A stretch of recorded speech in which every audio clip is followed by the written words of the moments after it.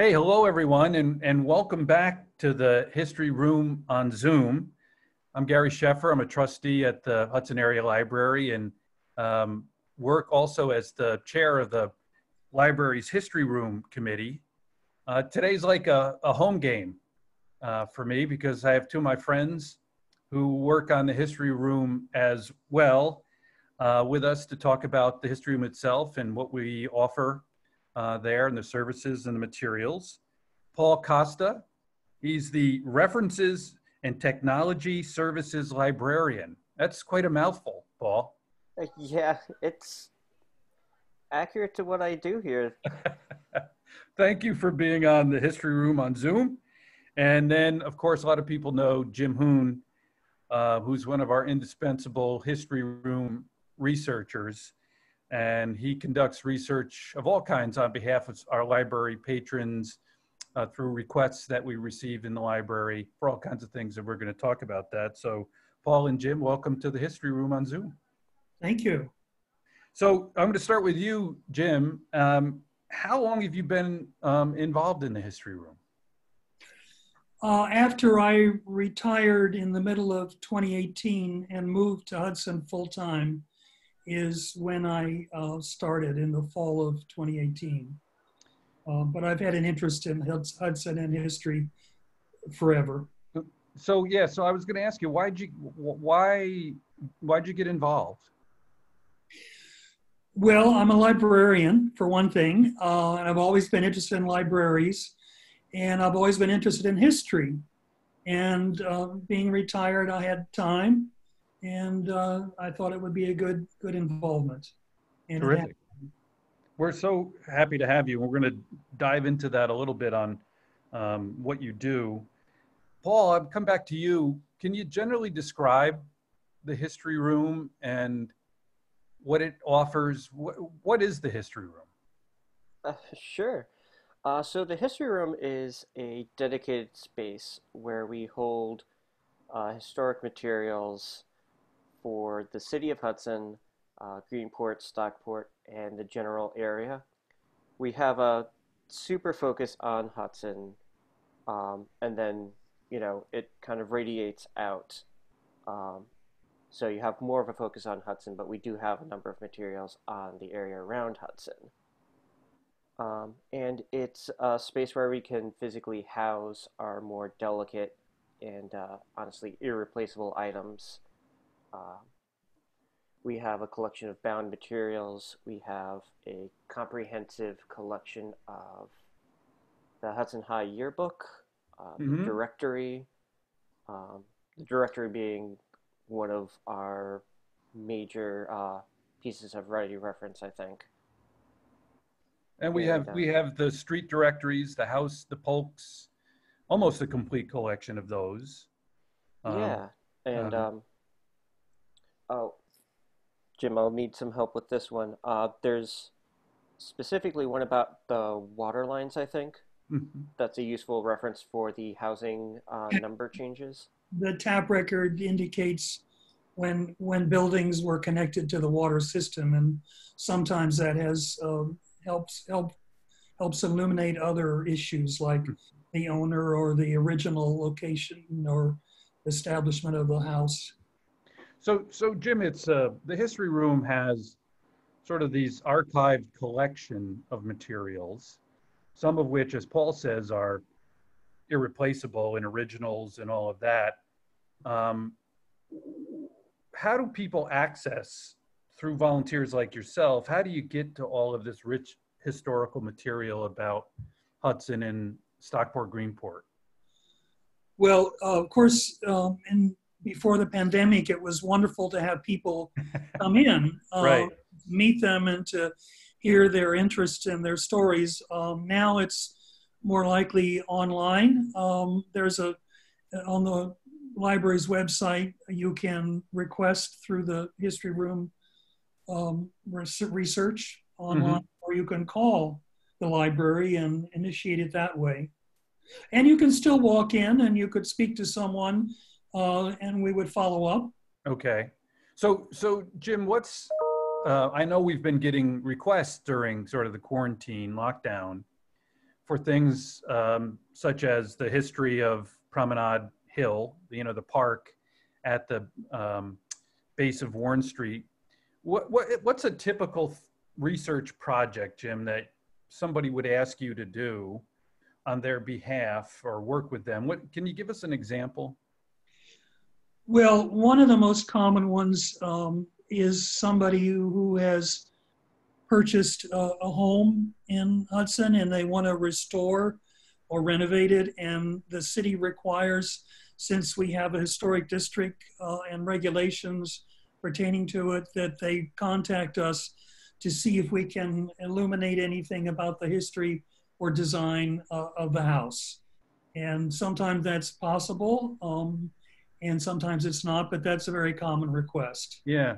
And how would you, Jim, how do you find out, what documents do you use that we have in the history room to see if you can help or not in those kinds of situations? Well, if they're interested in the physical appearance of the house historically, of course, we would go to our photograph collection, and we don't always have the building in question, but sometimes we do. If it's an informational request, then we have a broader possibility, and that would include the annual directories of Hudson, which start in 1851 and are a tremendously valuable resource of people and buildings and that change over time. And maps will sometimes illuminate. We have a variety of wonderful maps over time. And it depends upon the question sometimes, but those are the most common resources. And we have a number of texts, too, books that deal with the history of Hudson that people can look at. Absolutely. And of course, they're a source of reference also. And we have pretty much every book that I'm aware of that was ever published about Hudson or pertaining to Hudson, or some issue about Hudson. Terrific, terrific. Paul, we also, I'll come back to you, during normal times, we do history room lectures during the evening, and we of course had to suspend those during COVID when taking steps to protect people. And the library right now, we're in sort of this period where we do curbside service if you request materials.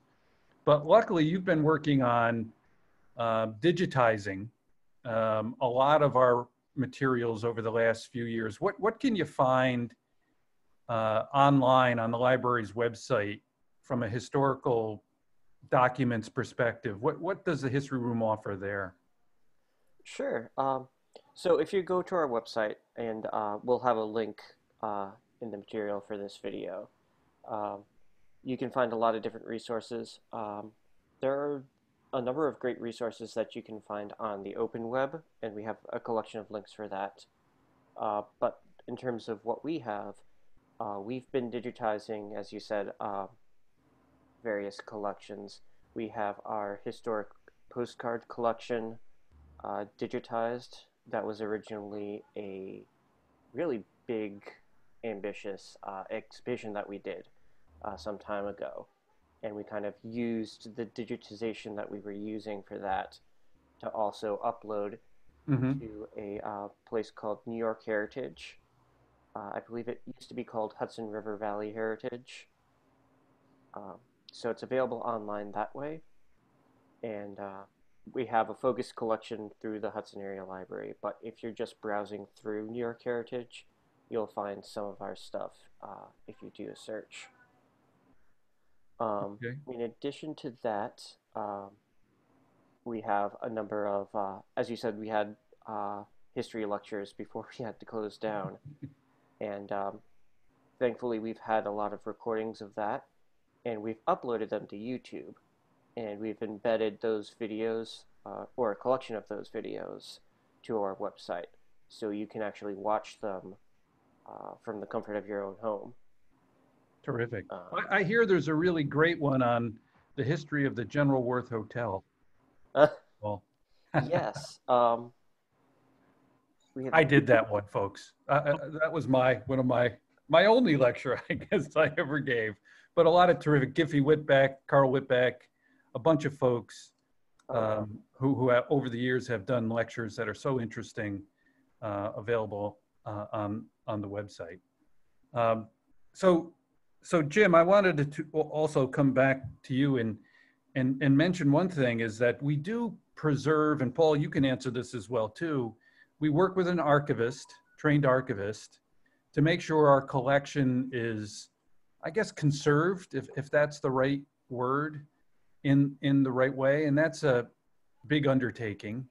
Paul mentioned the postcards. We have maps and documents, many of which are original. And so all of that is done, and the room itself is kept at archival conditions, if that's the right phrase, from a temperature standpoint and all of that. So that's a big effort as well of the history room, is to make sure we're preserving these things physically, so that they can be used over the years. Absolutely. I would, in addition to the actual history room, there's a accessory room archive where we keep things that are carefully stored. And it's amazing what you find there that you didn't know we had.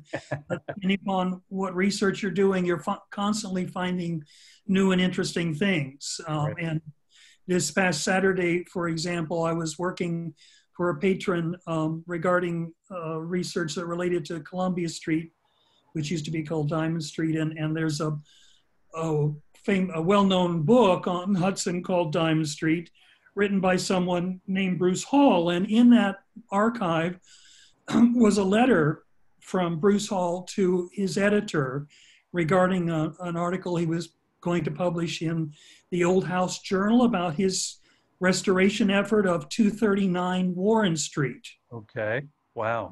Which is, the article was printed, by the way, in Old House Journal in 1991.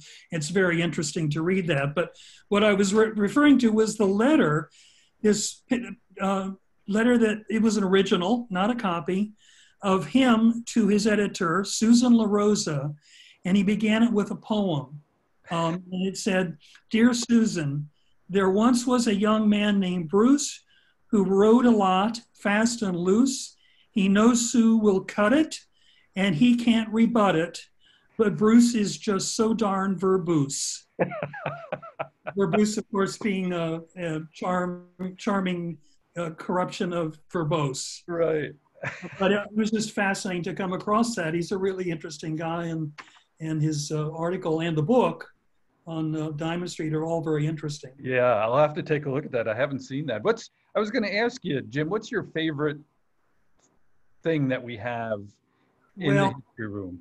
As I say, you're always discovering stuff, but the single most important and interesting and versatile resource, in my opinion, is the directories. Yeah.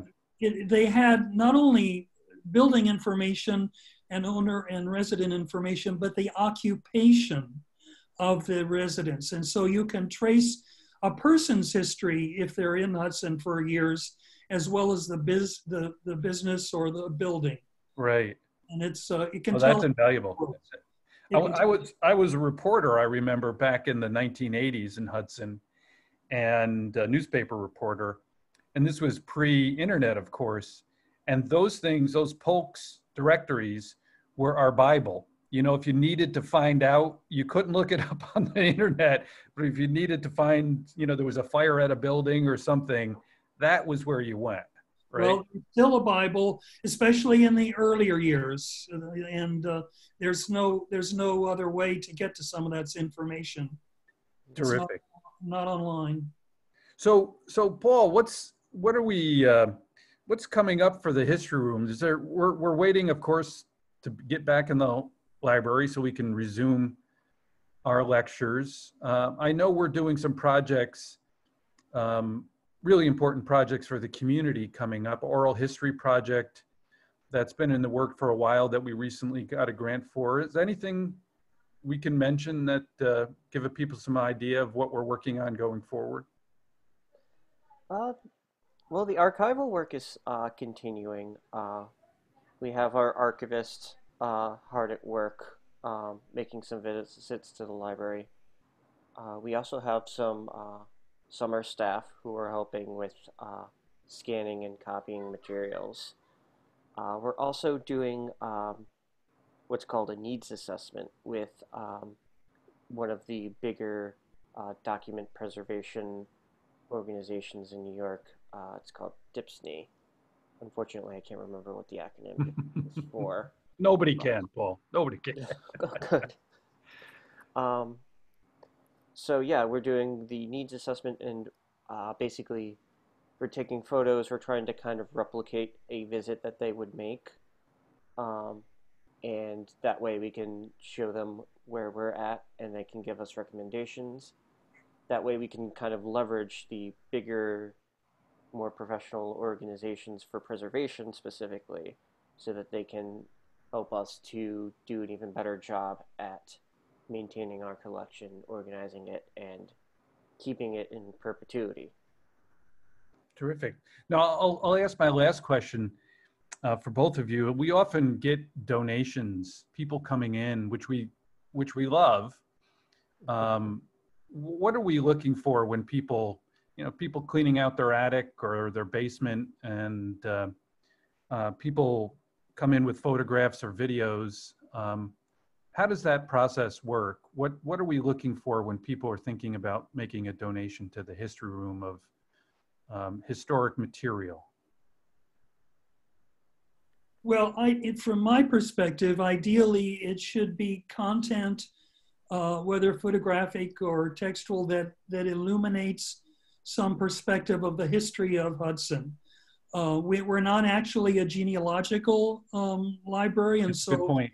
There's a limit to how much we'd be interested in strictly family information that doesn't relate or interact with Hudson per se. So we would have to see. We're interested in lots and things that we never dreamed about that exist that we may not know about. So we are eager to have people bring things to us, but we would have to review them to see whether they have pertinence to our collection. Exactly. Terrific. Well, one of the other things that we're hoping to resume is we've done a couple tours of Hudson. The History Room has sponsored bus tours with our colleague John Craig and Jim providing talking about some of the sites in Hudson, historical sites. I don't know when we're going to be able to resume those kinds of things, but we want to bring history out of the library as well too, to people, and those have proven to be very popular. Waiting lists to get on the bus, and it's that kind of thing that we hopefully can resume in the near future. The facets of Hudson and Hudson's history are just so amazingly varied that there's always something of interest, depending upon anything that you want. There's something about it in Hudson. Yes, there is. And we get both folks who are new to the city and people who've been around to come to our lectures, on the bus tours. There's quite a lot, as you say, Jim, quite a lot of interest in the history. And so much of it is preserved. We're lucky in Hudson physically of our history, structurally and in other ways, that we've always got something new we're working on. Terrific. Well, thank you both for joining the History Room on Zoom. And I'm really looking forward to the time when we can all be together in our History Room talking about projects that we're working on together. Oh, absolutely. Thank you, Gary. Take care. Thanks, Paul. You're welcome.